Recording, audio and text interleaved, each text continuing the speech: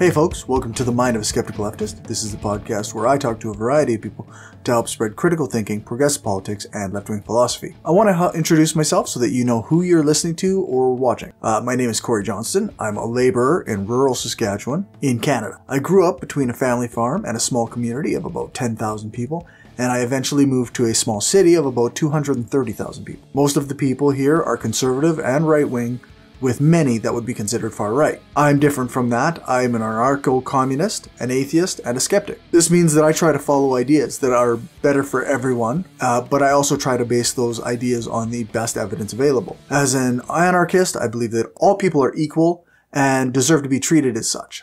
No one is above another, and systems that put people above each other in value are not systems that I can endorse. When you hear anarchists talk about hierarchy, this is what they mean. As a communist, I believe that everyone is entitled to a good life and all things belong to all. There is nuance to this, but above all, it entitles everyone to a safe and good life free from coercion. As an atheist, I am agnostic.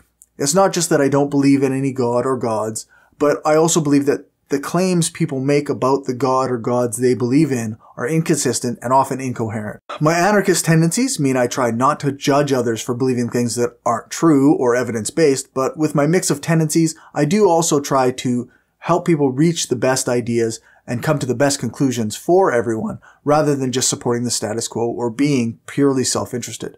I've been podcasting for almost 10 years now. I started with the atheist and skeptic communities in 2013, though I eventually moved on to more progressive communities and spaces as the toxicity and reactionary tendencies in skeptic spaces became more apparent. I do believe that a good skeptic will land on libertarian or anarchist ideals, but nobody who follows the evidence can say that capitalism is good for the world or humanity. I've only been working with video for a couple of years, and I hope that my channel can grow and build a community like some of those I've seen around other channels. However, I don't live online. I have children, a partner, a job that is demanding, and an aging parent who sometimes needs my help. This means my schedule for production is inconsistent. I hope that you will bear with me and that you enjoy my work. I have many ways that you can support this channel, and I always have other projects on the go. So look in the show notes or description box to check those out as well. My Patreon is patreon.com/skepticalleftist, and I deeply appreciate any support you can send my way. If you have any questions or comments, feel free to contact me through any social media platform or by email at mindofaskepticalleftist@gmail.com.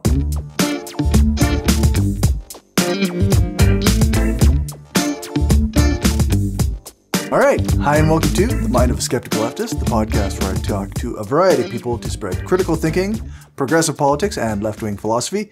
And today I'm talking to Lake from the Revolutionaries garden. Thanks for joining me. No, I'm glad to be here. So I guess a good place to start is kind of just a little bit about yourself. Yeah. What brought you here? Yeah. So I'm a Marxist organizer in rural Maine. I run the Facebook page, The Revolutionaries Garden, and the podcast, The Revolutionaries Garden. I'm currently working on building a communal farm on the coast of Maine. We just got 60 acres of farmland that we're building up. And it's going Fantastic. we're going to focus largely on community food networking in the area and promote like cooperative farming in the area. Just because in the rural perspective, farming is a huge part of just not only surviving and making money and making a living, but also just it's a huge part of the community out there. And so really the way we are choosing to organize is through food, through farming, through networking cooperative farms, instead of going for this really idealistic small family farm model that doesn't actually work in any way, shape, or form. I guess, That's really cool. Yeah. How did you start organizing a farm? So my first job ever was on a farm, and I actually worked for an anarchist crunchy granola farmer guy who had no job aside from his farm and grew most of his own food and was like networked with all these other homesteading type anarchists. So that was my first taste of farming and agriculture, was working for this guy. And I left farming. That's awesome. Yeah. Like that's pretty good first exposure. Farming has a rep for being a very conservative, very not great culture and community. But I think when you get into the small farmers, like I was at a farming, this is a slight aside, but I was at a farming roundtable a while ago. And somebody said, well, we can all agree that the real problem facing farming right now is capitalism. And everyone around the table just, yeah. And we moved on, and I'm sitting there just stunned that, you know, this 50, yeah, this 50-year-old white guy with a hog farm was just like, yeah, capitalism's pretty bad, and they just. So what do we do about that? Come on, guys. Like, no, let's go back. But yeah, and I eventually went back to farming after a big long career. Like I worked on the Peace Project in Ireland for a while. I was an editor for a while, and it all made me intensely miserable. And I realized all I wanted to do was farm. And after being back in farming for a while and trying to be, you know, the solo farmer, you know, I do everything myself. I raise my own animals. I grow my own food, and it's awful. And the whole system is just made to not let you do that. Like I still had to have a day job. I still had to have a partner who helped me out. And just being an individualist single family farm is not possible. And so much of that comes back to cooperative farming and communal farming, you know. If a bunch of small farms get together, they can exchange, like one person can grow mainly veggies, and one person can raise pigs, and one person can raise cows. And one person can't afford a really nice tractor, but 10 farms together can buy a really nice tractor and just share it around, because you only need a tractor like a couple of days a month at most for most small That's right. farms. There's really no reason to own it all by yourself. Yeah. And that principle can just be applied to so many aspects of farming. Like cooperative farming is just so much easier and so much more successful, on top of being a perfect route towards more socialist, anarchist, communist modes of production. Like that's kind of the whole point, is cooperative. Like working cooperatively. That's the gist. And so moving back here to Maine, I've been working together with my family and with a couple of comrades that I already had in the area that were farming. And we pooled all of our resources to buy this parcel of land. And buying land, I don't want to say buying land is the be all end all, just because there's the whole buying stolen land aspect of it. You know, like I'm not buying land. I'm purchasing bloody land taken from the Sagadahoc and the Kennebec and the Abenaki. Right. But like on top of that, you know, there are many ways to farm without owning land. Just for us, farmland in Maine is so cheap, it just was the best decision. But even so, we still have someone among us who's a tech worker who can pretend to have income. And one of us actually liquidated their 401k in order to buy this farmland for all of us to farm equally. So like, it's really hard. Like even with 8 people pooling all of their money and all of their resources, we just barely got a parcel of land that we can farm. But we're going to be moving there. But we're going to be moving there next month. And we've already started breaking ground and doing stuff. And basically it's just going to be a little bit of a commune type situation. Like 6 of us are going to live in the main house, but we're also building supplementary housing around, just so that people can come and stay and work on the farm and develop the cooperative farm there, and networking with farms, you know, in the area. Because there's 3 farms right across the street from the farm we just bought that we're going to be working with. Yeah. Wow. That's amazing. Sorry if that was a lot. No, that's amazing. Like that's, I want to live there. Yeah. And that's mainly the thing, is every time I bring it up, I'm like, yeah, we'd love to have cabins or a cottage, or even a trailer or a tent that people could just stay with and work on the land if they need a break, if they need somewhere to stay. And everyone I've talked to has loved the idea and wanted to be part of that. So like, if everybody loves this idea and wants it to happen, then let's make it happen. You know, that was kind of the impetus. Like, well, then let's do it. That's awesome. Yeah. So I guess moving on from the farm to the podcast. Okay.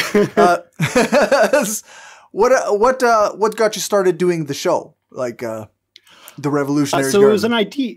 Yeah. So it was an idea I had a while ago. I want to say maybe 3 years ago, especially towards like the start of the pandemic, where you had people buying seeds and trying to grow their own food. And it was originally going to be in cooperation with Crow, but that fell through. And so I'm like, okay, if I've been having this idea cooking in my brain for years, if I'm going to do it, I'm going to do it. And I kind of said, okay, this is when I'm going to start it 2 months from now, even though I had no episodes recorded. I had nothing written. I'm like, well, the pressure's on, so now I have to do it. And a lot of what I find with food security resources and even left-wing podcasts in general is people love talking about theories and ideas and history. Yeah. And that's all don't get me wrong, that's all incredibly important stuff. And I listen to those podcasts and I enjoy all that. And so many people are asking themselves, well, what do I actually do? Like, okay, yes, socialism's good. Yes, I think we should organize. How do I organize? Like, where do I go? Where do we go from there? And so the Revolutionaries Garden was meant to be sort of a toolbox of, here's actual step-by-step instructions on how to do a thing. And that thing is growing, preserving, and distributing food. Just because that's what I know. I'm not going to make a podcast about something I know nothing about, but I grew up in a food culture, canning and drying, and I've devoted so much of my life to farming and learning about learning how to grow food and raise animals. Right. So that just seemed like the logical thing for me to do. And so each episode is largely very to a single point. I actually try to make the episode topics as specific as possible. So they just say peas or pumpkin. Yeah, I just listened to carrots the other day. Yeah, like it's a little joke of mine just to try to make the title as simple as possible, but also like the episode. If you listen to an episode about, like you said, carrots, I'm going to talk to you about, a little bit about the history of carrots and some of the nutrition, just because I think that's important and fun. But the bulk of the episode is, this is how you pick a variety of carrot. This is how you grow it. This is how you preserve it. That's it. Like, to the point, step-by-step resources. I want someone to listen to one of these episodes and be able to go out and grow and process and harvest a carrot. And that's the point. And like, there's the food preservation series, which has like making cheese and butter or making country wine. All of it's really just meant to be, like I said, an audio toolbox that you can listen to, go out and do the thing. And because I think that's just the kind of resource that's lacking on the left sometimes. It's just how to do the thing from a community perspective specifically.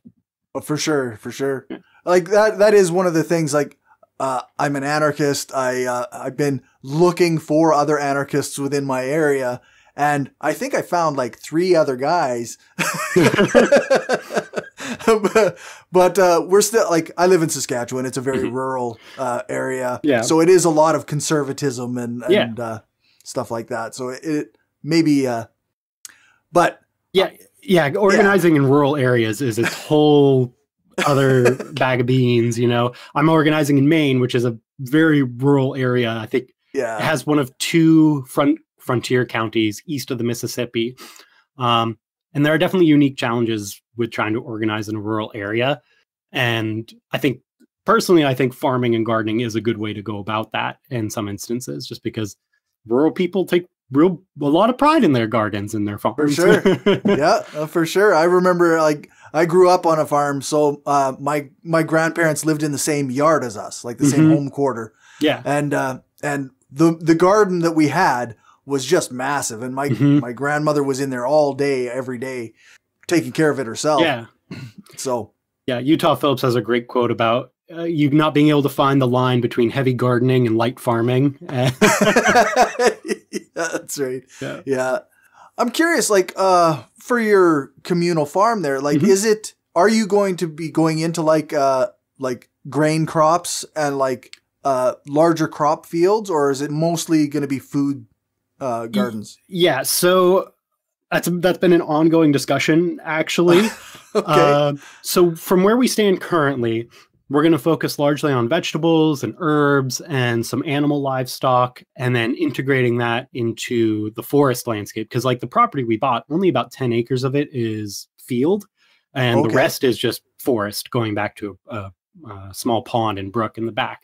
So we're trying to figure out how to incorporate a food system into what's already there rather than trying to start everything from scratch. And I have experience growing grains, and as I've said, and I've like in these planning meetings and what we're discussing, I've said, if we find a farm down the road who grows grains and has all the milling equipment and the combines and the harvesters, then we'll grow some grain because we can work with them and borrow equipment and trade. Sure. If nobody nearby has that, just buying the combine alone, you're talking about a $500,000 purchase. Exactly. Yeah.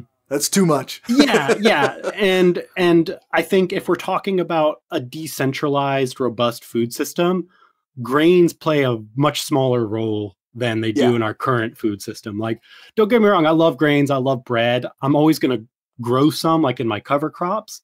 And I'm probably, at some point, I want to harvest some of those cover crops and grind my own grain, you know, with a little mortar and pestle and make my own loaf of bread. But that's going to be a special treat kind of a thing. Yeah, for sure.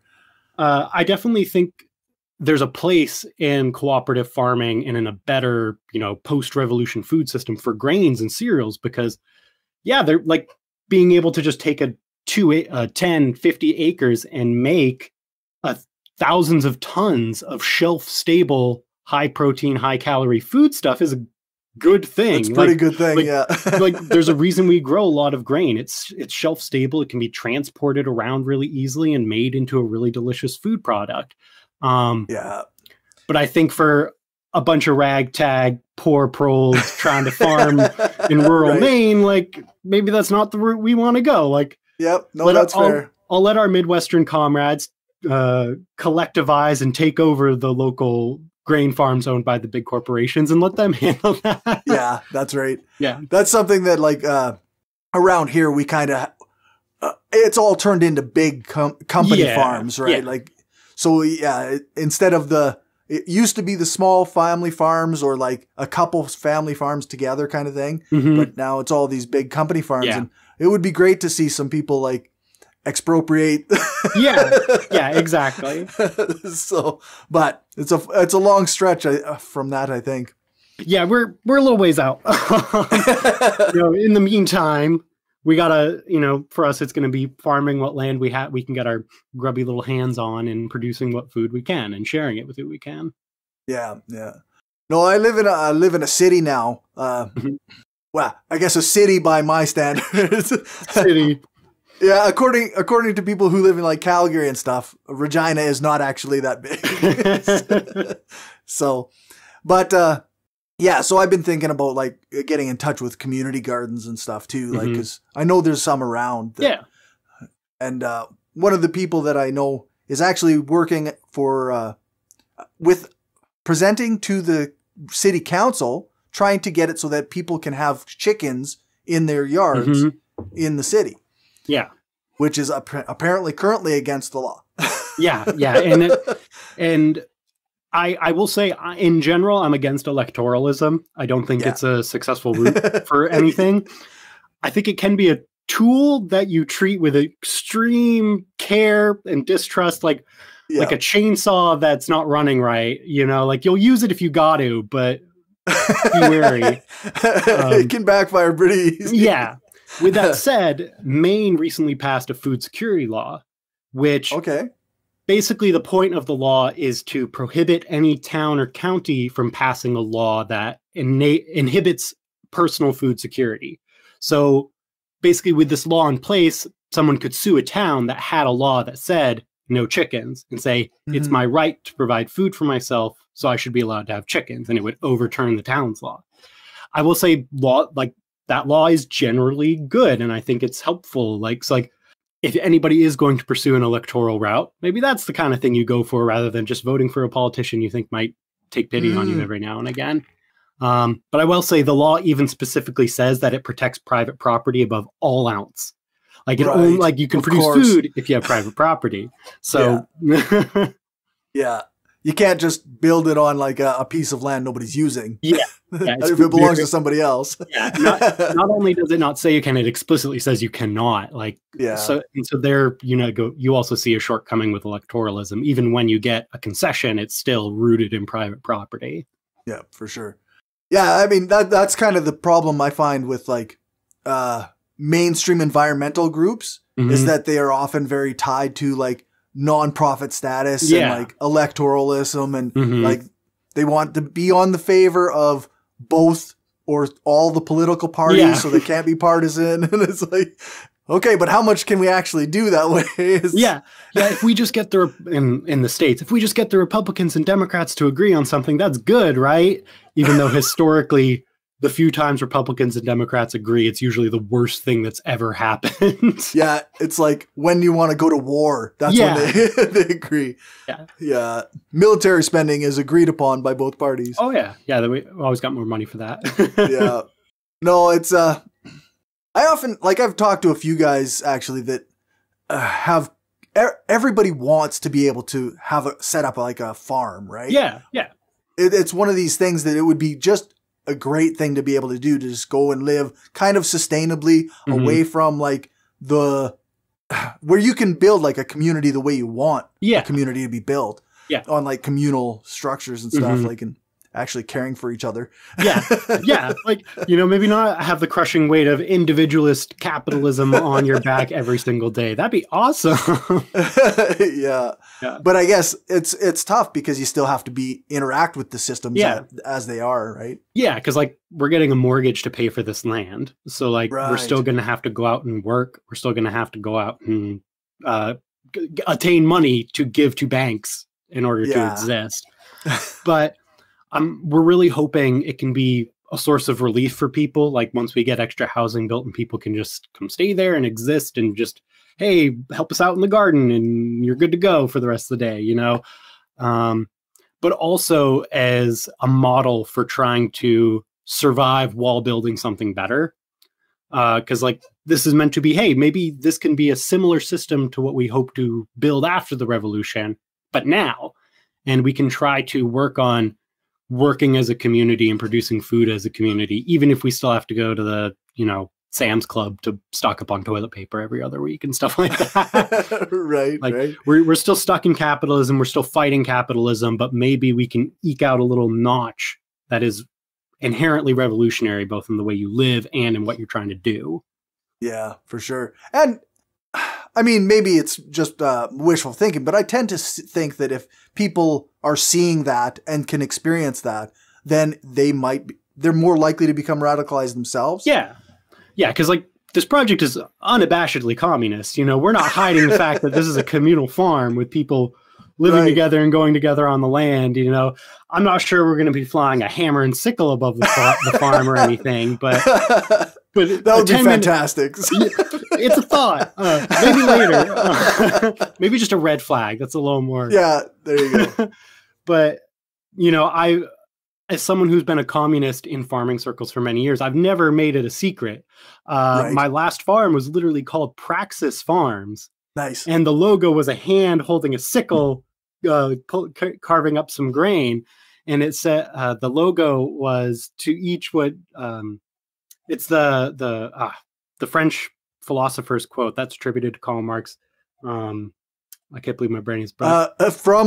From each according to ability to each according to yeah, that was on my farm logo, and people bought it. Like middle class, like everybody still bought stuff from my farm, and they still worked for me as a farmer, even recognizing that I was a diehard commie. Right. And I think there's something to be said for normalizing those kinds of systems and showing that those kinds of systems can work. Like, ideally, this cooperative farm will succeed because working together, we can save money and resources and help each other out. And that will make for a successful farm and a successful living situation that will show both rural Podunk, Maine that lives around us and, friends on Facebook and people around the country that like, hey, this kind of system actually can work and it's really sustainable and you can do good things with it. But aren't you concerned about owning stuff? Yeah. Obviously, we own land, so we're bad commies. We're Yeah. No, that's we sell products. That's capitalism. Selling things is capitalism. If you're not actively starving to death, you're a bad commie. Yeah, exactly. Yeah. And you'll always get those kinds of people, but those are never the people you're going to win over just by being who you are. Those are the kinds of people who either go with it because they have to, or they're never going to go with it, in which case they're probably diehard fascists, and I'm not interested in working with them. Right. Yeah, that's right. It's in Saskatchewan, like we actually had like kind of lefty roots decades and decades ago. And I often wonder like if we could have communal farms on some level, like we still have community pastures. Yeah. So really? Yeah, like they still are around, like various municipalities still have community pastures that farmers have to figure out the schedule and how to use together. And so I think that there's a lot of the fundamentals are still here, and it's just a matter of like making people aware that that's what it is. Yeah. Yeah, because like even in New England, all over the place, there are still granges, which are these big, white, iconic community buildings where people have dances and spaghetti dinners and the Boy Scouts go to meet. And I'm a little obnoxious. Every time I see one with somebody who hasn't been with me passing one before, I'm like, oh, that's the Grange. You know who built that? The socialists, the early American socialists, the turn of the century. They built that as a socialist community center. Isn't that nifty? Isn't that cool? Yeah. Yeah, that's right. Even like there was a story here not that long ago where a community got together and funded the building of a new rink, like a skating rink. Mm-hmm. And I was like, hey, guys, yeah. You know what that's called? Yeah. How about this, but for everything? That's right. Yeah. Let's just do that all the time. Like, isn't this great? Don't we all put into this, and now we all get to benefit from this thing we just built as a community? Isn't that super? Isn't that awesome? Yeah. Instead of looking for corporate donors who will just let us use it when they feel like it. And I've definitely found, and I find it more among rural people than urban folks. And like, I suppose the only city I've lived in is Seattle, so that might be coloring my opinion because it's filled with awful middle-class tech people. But there's this yearning for community in any rural area. And like people always talk about, oh, things are different now. We used to be a real community. We used to work together. And then they'll espouse individualist capitalism. I'm like, no, guys, like, yeah, you're right. Community is awesome. Let's do that. Like, let's go back to that community aspect. And I think trying to push socialism simply as community working together to help each other out has a lot of ground with conservative folks. And like in a lot of ways, you can describe socialism in its entirety, but just avoid the word socialism, capitalism, and a few other like trigger words. And you'll have a lot of rural Americans, or probably Canadians too, agreeing with everything you're saying, because socialism's rad. Like it is a good thing. And it's just the propaganda and the fear mongering that gives people that knee-jerk reaction. Yeah, it makes me think of actually talking to my dad. Like he's a very anti-communist, anti-socialist type of person. But when we talk about the things that we're valuing, they're the same things. Yeah. Yeah. And I said, but where do you think I get these values? Like I'm an anarchist because of the values. Like, every time you guys talked about community and working together and taking care of the land, I was listening. Like, yeah, that's right. It's weird that we're on opposite political teams. Yeah. Now. Yeah. But I guess as much as one is on a team, I don't know if I even call myself a team so much. I identify as an anarchist or an anarchist communist, but in the way that I think that describes my value system. Yeah. So. Yeah. And like, and it's the same thing for me as a Marxist. Like to me, Marxism is just a system for analyzing the world around me, studying the development of human society and trying to come up with ideas based on that to change it for the better. Yeah. Like I'm not a Marxist because Marx had an awesome beard and said cool things. Because you're like worshiping at the altar of Marx. Yeah, like everything he said is absolutely true. It's just I'm a Marxist because it's a pool of knowledge and way of thinking about the world that people have built on for decades. And some incredible people who did change the world for the better. The Sankaras, the Che Guevaras, like these incredibly kind people who did good things are Marxists and ascribe to that thought process and pool of science, not, but he said cool thing. Everything he says is law now. Yeah, that's right. Do you know how many yards of linen it takes to make a coat? I do not, actually. Yeah. And it's like reading like Kropotkin, like that's the big anarcho-communist book, right? The great book. And I've gone through the Kropotkin anthology, and I'm on Fields, Workers, and Workshops, or whatever the third book it's called. I can't even remember. And he's going through all these products, much like, and I'm like, okay, this is great, but Like, I get what you're getting at, but like, I don't think you had to be this specific. Right. Yeah, I got it. Broad strokes, man. Broad strokes. Yeah. Yeah. I think I've tried to read Capital, 3 or 4 times now. And I can say confidently, I have the gist of it, but boy, is that a behemoth. And because, he's writing as a 19th century philosopher, he has to define every single word he's using as he's using it. And it's a lot. It's a lot. Yeah, it's pretty dry. It's the things we do for theory. Yeah, that's right. There's a podcast, I think it's put out by I can't remember the name of the guy who put it out, but it's like reading Capital with Comrades. Yes, yep. And I listened to that, and I didn't read Capital. I just listened to them. I mean, they cover pretty much everything as far as I could tell. Like, the analysis is what I was looking for. Yeah, anyway. You don't get to brag that you read Capital. Right, yeah. I have Capital on my bookshelf, but there's no way. Mighty paperweight.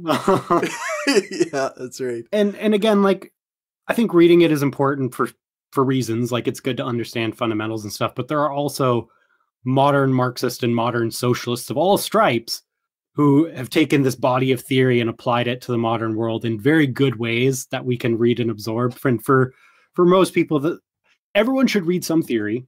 It contains good things to help you think about the world, and especially to help you try to organize. Like, if you read a lot of theory and to actually take it in, you'll realize why we don't pursue electoral politics anymore. Right. That's a problem we've solved a couple of times already. But for the most part, like, the average person doesn't need to read every Marxist book that's ever been written, or every anarchist book that's ever been written. Yeah, that's the thing I encounter in some anarchist groups is like, well, if you haven't read all of these guys, then you don't have a good enough basis to know anything. And I'm like, okay, but isn't anarchism kind of just about not having hierarchies? Yeah. Like, if you do you have a book on how to set up a revolutionary front and actually challenge these authorities in power? Like, I'll read that book. Like, I'll read Guerrilla Warfare. I'll read Wretched of the Earth, because like, it actually has some good step-by-step information for accomplishing these things. That's the stuff. Yeah. And actually, Che Guevara's Guerrilla Warfare was one of the inspirations for the Revolutionaries Garden, because he had a whole chapter talking about taking tractors and piglets and seeds from factory farms and giving them to peasant farmers, helping them grow the food. And then the Revolutionary Army would come back and take some of the food that they takes a share of what they had given them and then go back and keep fighting. And like, oh, that makes my little revolutionary heart patter. Yeah, for sure. That's awesome. Well, we're at 30-ish minutes, so let's do some counter propaganda. All right.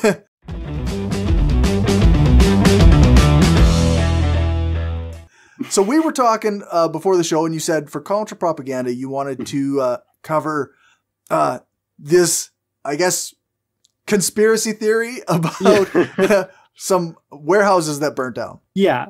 So in the past 6 months or so, about 18 food warehouses and food distribution hubs have burnt down in America. And it's been shared around in a lot of homesteading groups and prepper groups and conservative circles about this as a big conspiracy theory that someone, I was like, I'm trying to find the words here. Like, it depends on who you are, what that someone is. Like, the Jewish cabal, the Illuminati, the deep state, someone is burning down these warehouses to to threaten the American food supply and create instability that they can then take advantage of somehow. Never mind the fact that if they're the deep state, they're already benefiting from everything as it's happening. They don't really need instability to benefit. But breaking down into what has happened is maybe 8 warehouses have burned down. One got hit by a plane that was in a freak accident, and a few had some minor damage. One wasn't even working. Like, one was an abandoned factory that burned down. Like, there's nothing in it. So, like, first of all, all in all, only 6 or 7 factories aren't even working anymore. Right. But if you zoom out a little, there are more than 50,000 food distribution hubs and warehouses across the United States as a whole. So even if we lost 18, That's nothing. Even if we lost 180, even if we lost 1,800, that's not actually a sizable percentage of the food net distribution network in the United States. And on the right, it's just fear mongering and all the crazy stuff that the right propaganda machine is always going to do. But I have seen it filter into the left a little. Okay. And I think it's something to fight against, just because in the left, there's this concept, not all the time, but not everywhere, but like there's this general concept that capitalism is about to collapse. If we wait long enough, capitalism will collapse and we'll build socialism. And that's not a good way to go about things, because leftists have been saying that for 150 years, like longer. Right. Elements of capitalism are very fragile. Like there are elements of our food system that are fragile. We saw that with the pandemic and a ship getting stuck in the canal. Yeah.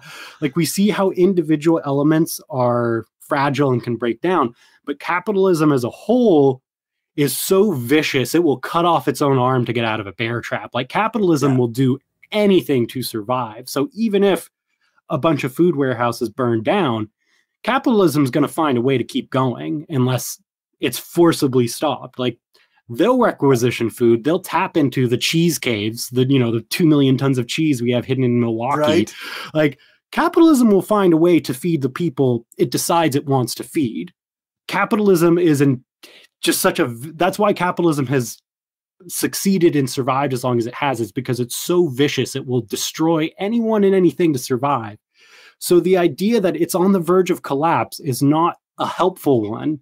Even if we still need to push, we still need to build our own systems, we still need to fight back. Like there's no excuse to just sit around and wait. You got to go for you got to fight back no matter what. And I think this whole conspiracy theory about the food system collapsing is just, it's just propaganda that's not actually amounting to anything. That said, build food security in your own community. Don't get me wrong, build food security, start a garden if you can, work with your community, do all that. But like, don't do it because you think the warehouses are about to burn down. I often think, like, in terms of food security, like our basics often will be available under almost any circumstances, right?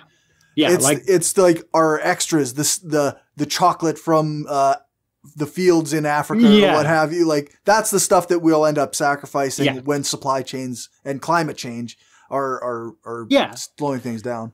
And I go through this a lot in the Revolutionaries Garden, where many unless there's a really big collapse or any sort of really big problems, staples are going to be available. You may we may not have staples for a few days. Like you should have a couple weeks worth of food in your house for disaster preparedness. But in general, you're always going to be able to get bread and potatoes and some canned food. Like that's never in the imperial core. That's not likely to be a problem for you.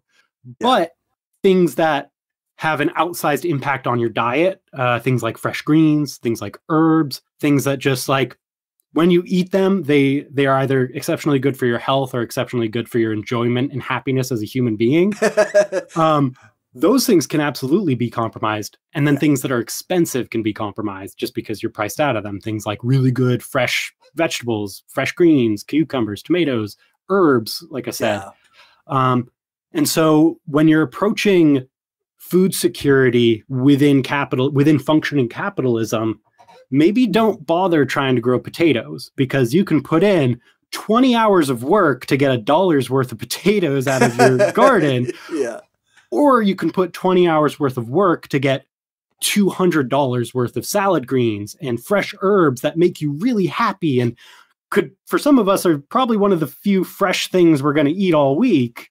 Learn to prioritize things that will have an outsized impact within capitalism for the moment. Like, you should probably grow some staples just to know how and to have the seeds and stuff, but really potatoes are really easy to grow. Potatoes are really easy to get your hands on, and like maybe focus on things that have an outsized impact on your mental health, your physical health, and your wallet, because you need every dollar you don't have to spend on food, you can spend on bullets or training or giving to a comrade in need or putting gas in your tank, for sure. Because that actually, gas is one of these things that is ridiculous.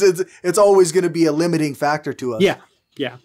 Yeah, and even I work for a mid-sized dairy farm, and they're reacting very strongly to increases in gas and fuel prices. And so they're totally restructuring their farm to use less gas and to use less purchased grain. And and everything runs on diesel, which is even more expensive right now. Yeah. At least here, like we measure our fuel prices in liters, right? So it's right now we're at $1.74, I think it is, for a liter of gasoline, and like $2.09 for a liter of diesel. Yeah. So it's pretty expensive. Yeah. And those things will have impacts on food, but they're going to have the biggest impacts on fresh food and meat, things that require a lot of fuel inputs and a lot of transportation and moving around. The government subsidizes so much of our grain and dairy production that you shouldn't try to grow a bunch of wheat in your backyard because you think there's going to be a shortage on wheat. The government's going to make sure you get your bread and circus.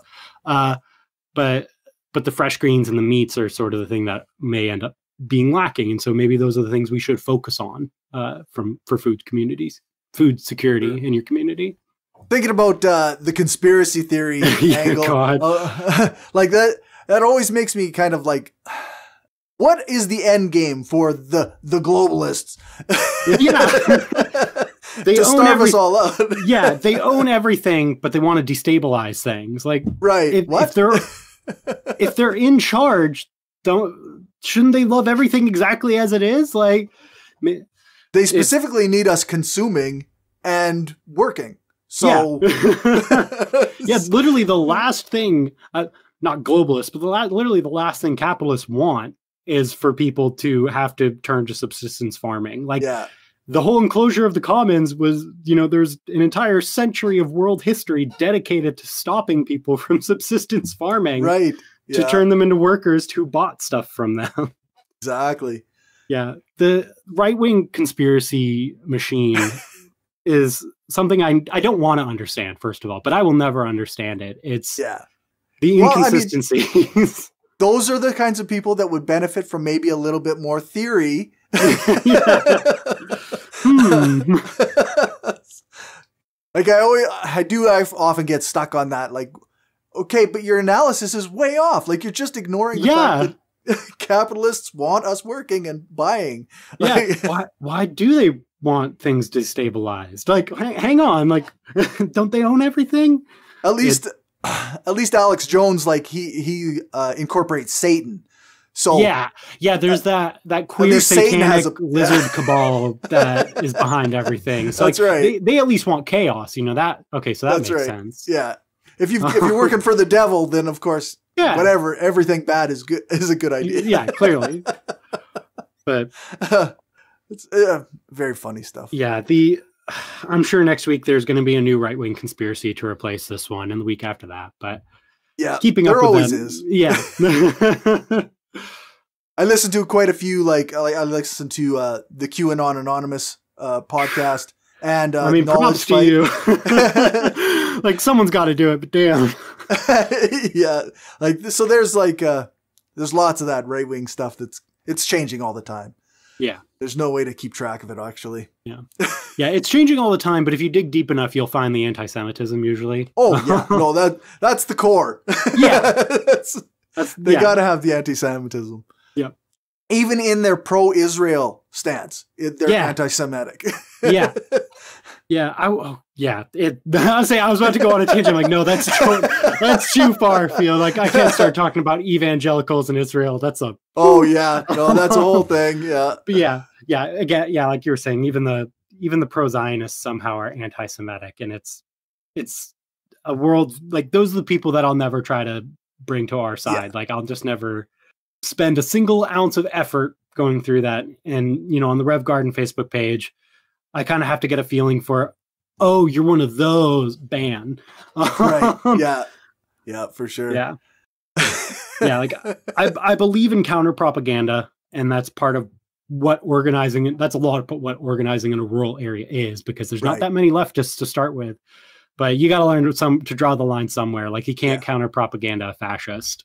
No, that's right. Like, a committed fascist is not going to change their mind based on, like, facts. Yeah.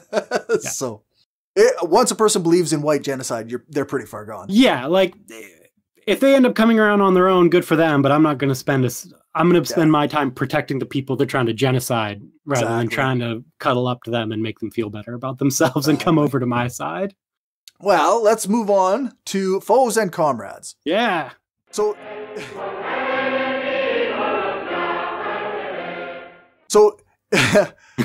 we're currently dunking on right-wingers, but yeah. Let's also dunk on some patriotic socialists. Yeah. I mean, we can argue about whether or not those people are actually left-wing, but... yes, that's true. Yeah. Yeah. So you told me the name of the group in the conference that I was referencing. Oh, I lost it now. Yeah, you already forgot too. The Party for Innovative Politics or something like that. I can't maybe. But I guess we can just zoom out a little, and it's just the whole attempt among certain segments of the left to incorporate American patriotism with socialism and revolutionary politics. And it's hard to describe how deeply misguided that is.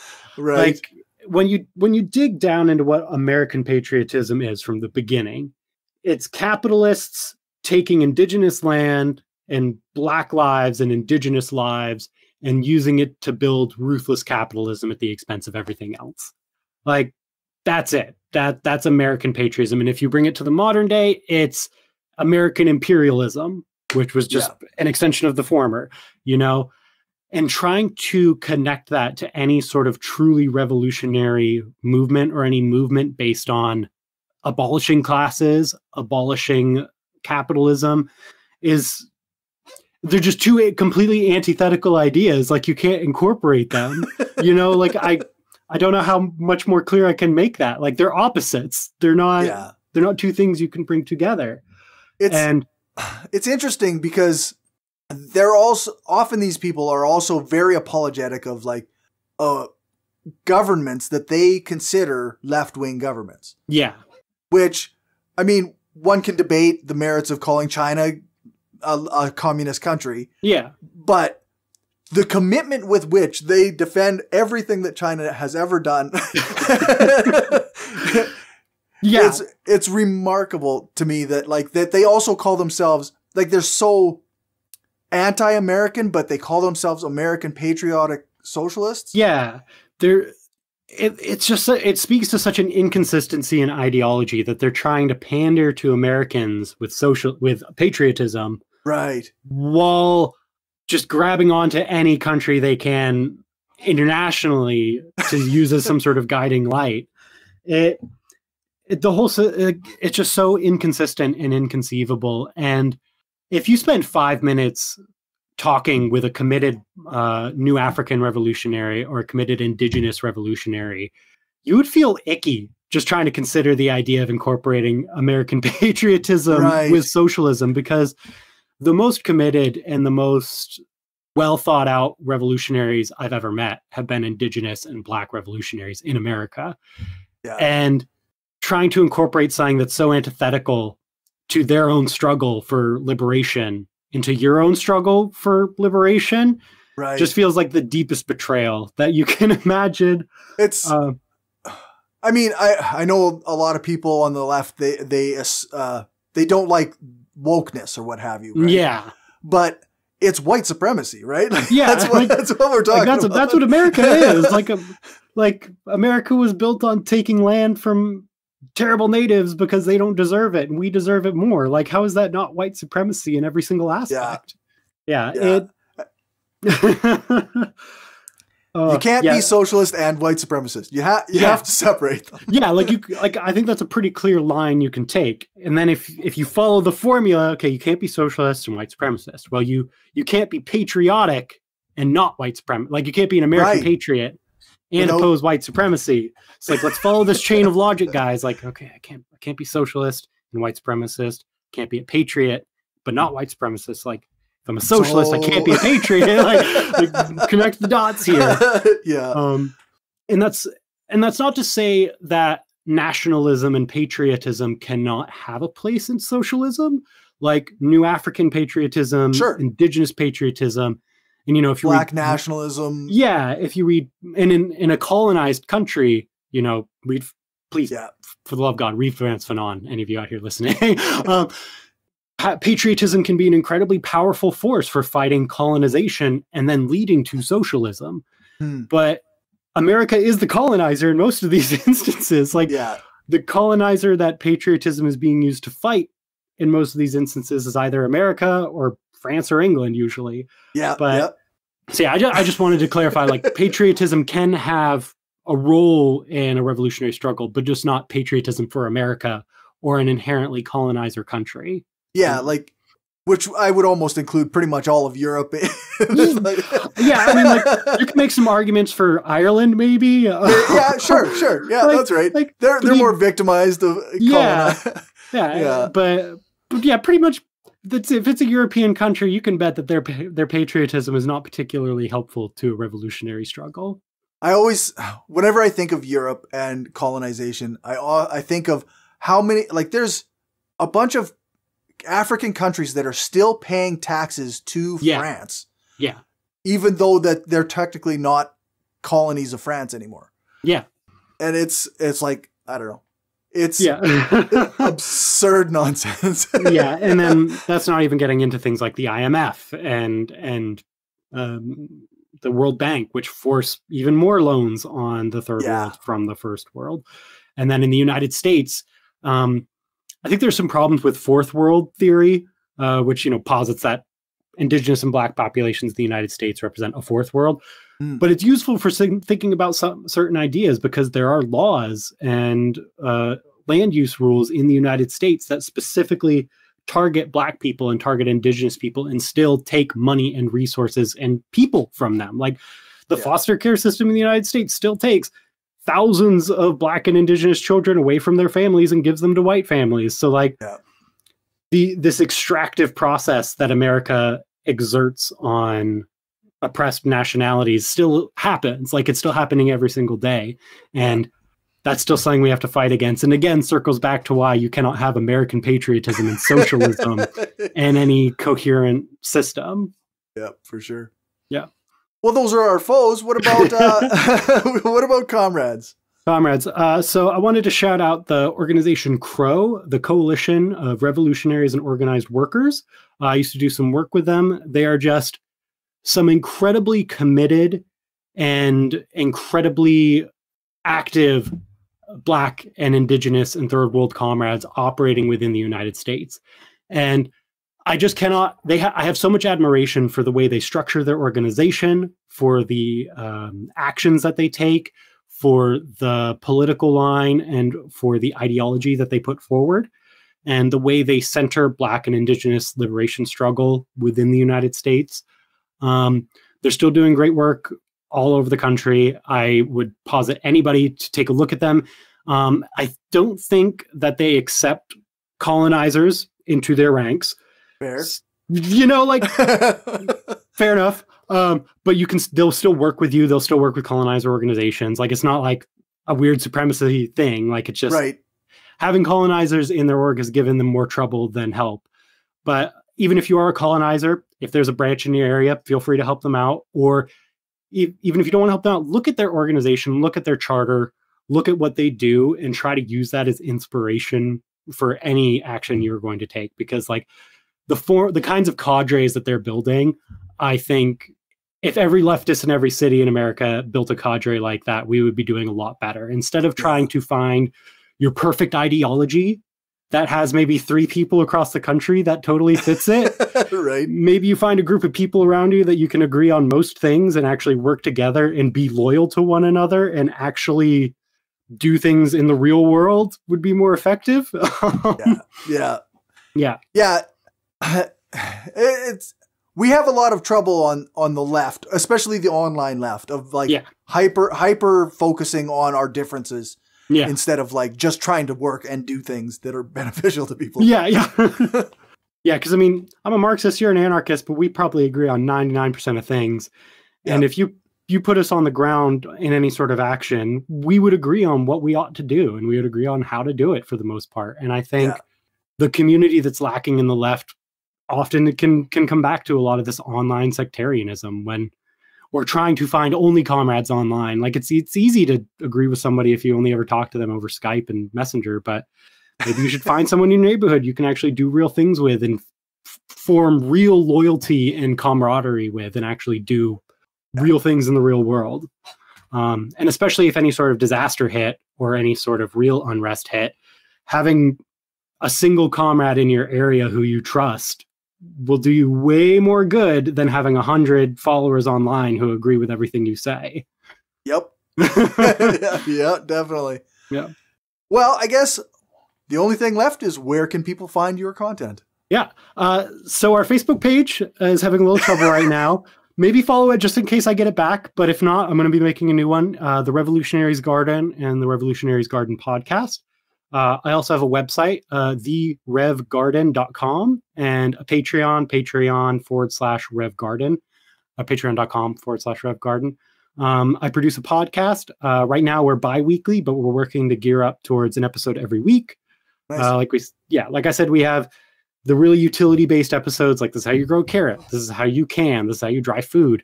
But we're also working on some bigger episodes. We're going to be doing some interviews about things like dumpster diving or communal living.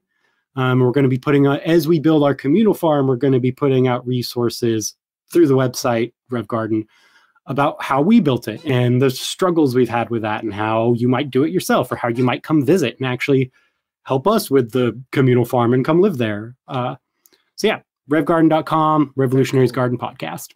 Awesome. Thank you so much. Thanks for your time. Yeah, thank you for your time. Yeah, this is my first interview and I was glad to be here. Awesome. That's all, folks. Thanks for watching or listening. Remember to share this show with your friends or on the social media site that you use the most. Thank you to everyone who supports this show on Patreon. It's really appreciated and it helps me spend more time on this and my other projects. If you want to contribute, you can do that at patreon.com/skepticalleftist, or you can buy me a coffee at buymeacoffee.com/skepticallefty. If you can't contribute financially, then a 5-star rating and a review on the podcast app of your choice or on one of the podcast review sites like Podchaser or ratemypodcast.com would be great. If you want to find more from me, make sure to check out the show notes or check out my Linktree. That's linktr.ee/skepticalcory. You can find all my social media stuff there, as well as links to my other show, From Many People's Strength, which is a podcast about Saskatchewan politics, and a project I'm involved in with my friend Damien Marie at Hope that's called Atheist, Humanist, Leftist, Revolutionaries. My Twitter is @skepticallefty, and my Facebook page is The Mind of a Skeptical Leftist. You can email me at mindofaskepticalleftist@gmail.com. And if you want to be a guest on the show or know someone I should reach out to, then feel free to let me know. You can book interviews in my available time slots on my Calendly, which is also found in my Linktree. Thanks so much for listening, and let's try to make sure we're applying critical thinking and reasoned skepticism when we're attacking the system. If we get caught up in bad thinking, we can derail ourselves.